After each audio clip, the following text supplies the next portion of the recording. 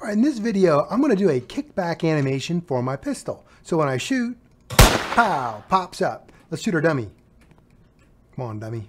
Boom. Pretty cool. Let's get started with that. All right, so I'm going to use this simple pistol I did from the last video in the playlist. I'll put this link in the description if you want to follow along exactly. You know, go ahead and click on it. This will be green, and then it'll say get. You can click that. I obviously have it, right, because I built it. And then go to a fresh world, go to Toolbox, and then under Inventory, the second tab, you might have Marketplace, go to Inventory, My Models, and I'm going to have to search for it. Let's say Simple Gun. There we go. Has scripts. Cool. Yeah, 2 scripts. I did it. I know that it's there. All right, there's my gun. And now I want to put a dummy in there. What do you call it? A rig. Build rig. There we go. R15, because my characters are R15. If your game has R6, pick R6, right? So I'll do mesh rig. Sure. And there he is. Cool. Let's move the pistol in the dummy so we have some visual effects when we do our animation. Let's go to Animation Editor. And then if we click on this guy, there we go. It's going to say create an animation to start. I'll call this Kickback. And then go to these 3 dots, hit the 3 dots, set animation priority. Oh, I know that these are cut off down here. That's okay. We only need action. I'm only using movement and then action. I'm not using these new ones down there, but that will be fine. Action will be fine. Now I'm going to save this. And then we go over to our dummy. In Anim Saves, you will see your kickback. We're not going to use it from there though. We're going to do it publish to Roblox. We're going to use the animation ID. All right, now when you pick up a gun, when you pick up a pistol or a tool, any tool, your hand is up. So that's where we're going to start. All right, and then I'm going to keep it up for a second after the animation plays. Not a full second, just a very small piece of a second. If we look at this timeline right here, I have this in seconds frames. So it's 0 all the way up to here. That's my first second. And then I have it, if we check this little cog here, and then if you want to change it, I'm in seconds frames, and then I have 30 frames a second. So 15 frames is going to be a half a second right there, right? But this is going to be a short animation. So right, I don't know, maybe like here, maybe I'll go here. I'm going to copy selected, paste here, paste keyframes, and that's just going to hold that position a very split second before the animation plays, just so it looks like a kickback from the gun. You don't want the kickback to happen before the bang, right? Then we're going to pop up, let's move the timeline here, the scrubber bar here on our timeline. We're going to pop this up, 1, 2.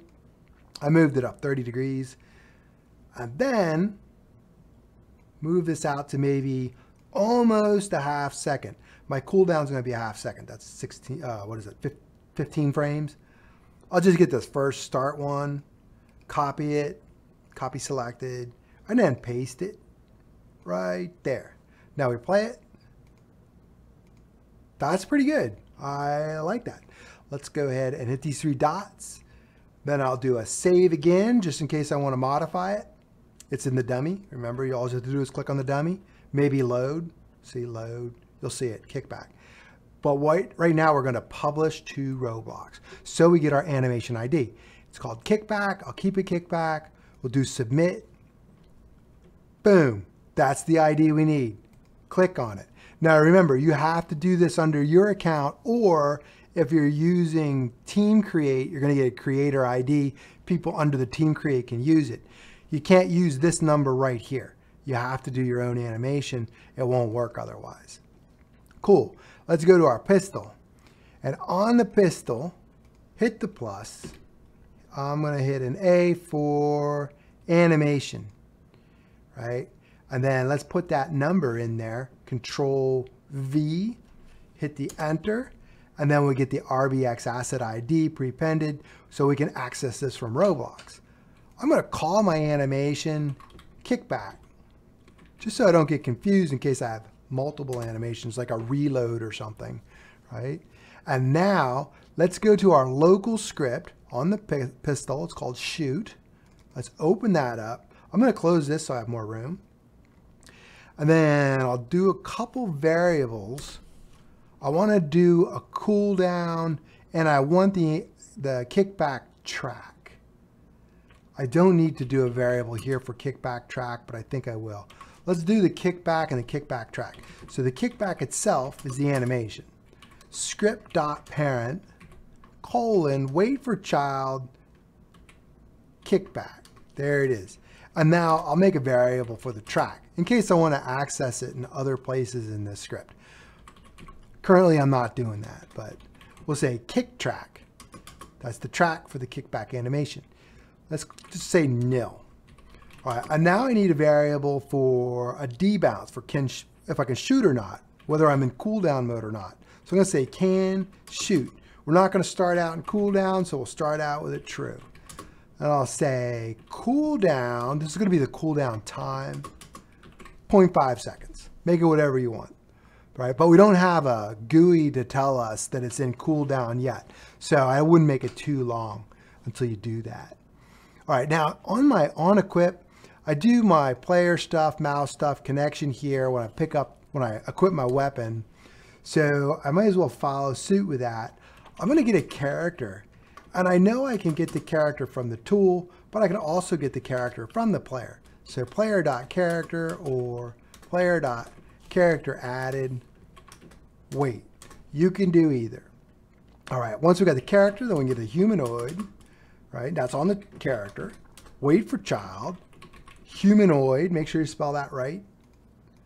And then we need to get our track, right? The kick track. That's our kickback animation track. Hum animator load animation kickback. So if you're putting this on NPCs, make sure there's an animator on the humanoid, right? Sometimes there's not. Let's see what else. That's good. That's good. We're cool with that. Let's go over to up to activated. That's when you do a click, right? When you're equipped and you do a click, it's going to go boom. So say if can shoot, then we will shoot. Remember, this is shooting. This is going to our damage script on the server script, right? But before that, when I go ahead and shoot, I'm going to say can shoot will be false. Then I'm going to do my kick track, play. Then I'm going to do my cooldown, wait, cooldown. Then I'm going to do can shoot after the cooldown will be reset to true and all will be good. All right, let's try it. Oh, you know what? We got to put it in, it's on our dummy. Let's put it in our starter pack. Stop it. Here's our pistol. Let's go ahead and close it. Let's drag it on down to starter pack. Cool. Let's play. I'm trying to get this under 10 minutes. There we go. Oh, too much of a delay. Actually, that's not too bad. That was the first one. Should we modify it? I think we should. I think we should. Even if it's not under 10 minutes. All right, so we're waiting too long here. Let's drag this down. Tighten that up a little bit. Yeah, that's better. Now, we don't want to have to change anything like our IDs, so I'll save this. Then, notice you don't need the gun in the hand to do the animation. I'm going to go to Publish to Roblox. I'm going to go Overwrite Existing Asset. And then you can see I did a few of these. This is the one we did for the video. Click it, Submit. Now it's the same ID, so you don't have to update anything. This will work. Let's go to Home. Let's get rid of that. Let's play. Pick up our tool. Let's take a look at our errors, if we have any. Whoops. Boom. That's pretty good. I'm happy with that. All right. So I will see you in the next video. Maybe we could put a little flash on there, maybe a little GUI or something for bullets.